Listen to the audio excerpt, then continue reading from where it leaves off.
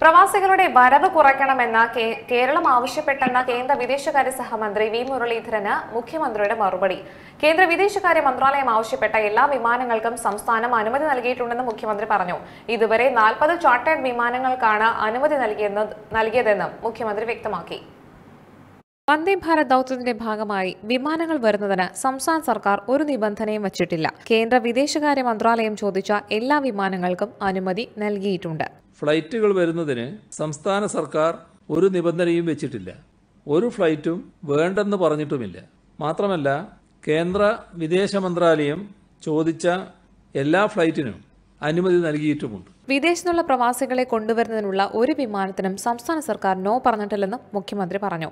വന്ദേ ഭാരത് ദൌത്യത്തിന്റെ ഭാഗമായി ജൂൺ 10 വരെ 36 വിമാനങ്ങളാണ് ആകെ ഷെഡ്യൂൾ ചെയ്തിരിക്കുന്നത്. കേരളം അനുമതി നൽകിയ 324 വിമാനങ്ങൾ ഇനിയും ഷെഡ്യൂൾ ചെയ്യപ്പെടാനുണ്ട്.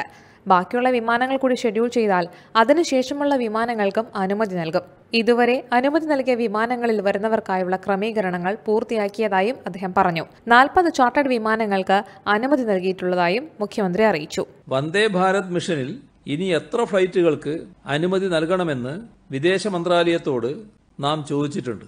ഈ വിവരം കിട്ടിയാൽ അത്രയും ഫ്ലൈറ്റുകൾക്ക് അനുമതി നൽകാൻ തന്നെയാണ് ഉദ്ദേശിക്കുന്നത്. വന്ദേ ഭാരത് പരിപാടിയിൽ പെടാതെയുള്ള 40 ചാർട്ടേഡ് ഫ്ലൈറ്റുകൾക്ക് വിദേശ മന്ത്രാലയത്തിന് കേരളം അനുമതി നൽകിയിട്ടുണ്ട്. പണം വാങ്ങി വിമാനങ്ങൾ ചാർട്ട് ചെയ്ത് ആളുകളെ എത്തിക്കുമ്പോൾ സർക്കാർ നിശ്ചയിച്ച നിരക്കിന് ഏകദേശം തുല്യമായിരിക്കണമെന്നും മുൻഗണനാ വിഭാഗങ്ങൾക്ക് പ്രഥമ പരിഗണന നൽകണമെന്നും നിബന്ധന വച്ചിട്ടുണ്ടെന്നും അത് പ്രവാസികളുടെ താൽപര്യം അനുസരിച്ചാണെന്നും മുഖ്യമന്ത്രി കൂട്ടിച്ചേർത്തു. അതിനിടെ സംസ്ഥാനത്ത് ഇന്ന് 82 പേർക്ക് കൂടി കോവിഡ് സ്ഥിരീകരിച്ചു. ഇതിൽ 53 പേർ വിദേശത്ത് നിന്ന് എത്തിയവരാണ്. News desk UBL.